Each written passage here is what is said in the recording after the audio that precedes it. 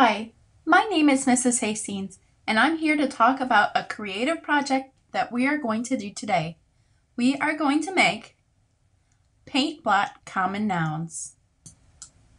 Do you know what a common noun is? That's right. A common noun is a person, place, or thing. There are actually two types of nouns, common nouns and proper nouns. The difference being that common nouns are the name for a group of people, places, or things, whereas proper nouns identify as one person, place, or thing. An example of a common noun would be cat, whereas a proper noun is Milo the cat. Your paint blot common noun will use paint to create an image that you come up with after looking at the way the paint takes shape. Only you can see what it's meant to be.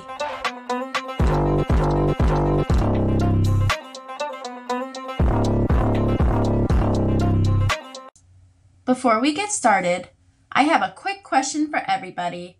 Has anyone ever gone outside and just looked into the sky and found different shapes and images in the clouds? You have? That's great. If you haven't, I challenge you to go outside on a clear day, look into the sky as the clouds pass by, and try to find different shapes and images in them. If you get stuck seeing a common noun in your painting, think of cloud gazing as an exercise of your mind.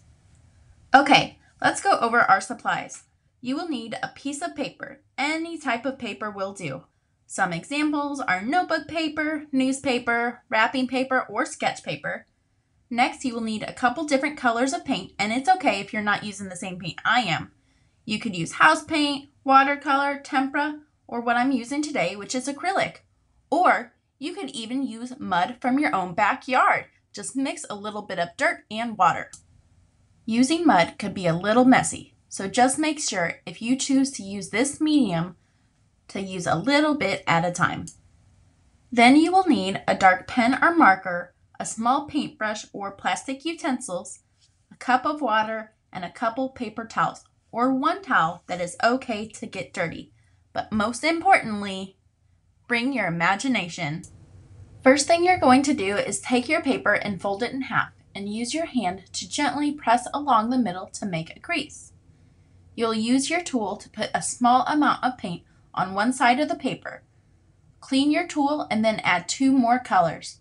Whatever design you put on your paper using your tool will transfer when you fold the paper. It'll become a mirror image.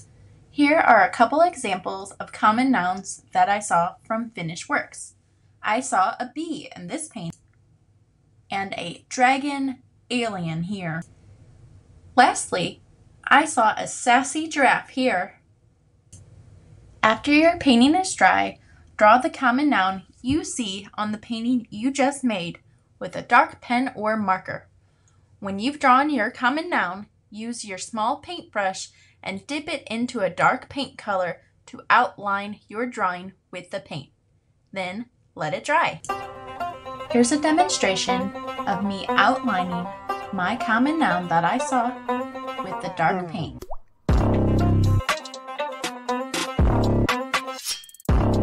We're not done yet. Make sure to clean your supplies and your area. Then, guess what? You just made a totally original, super fantastical piece of art. Congratulations! I hope you had fun.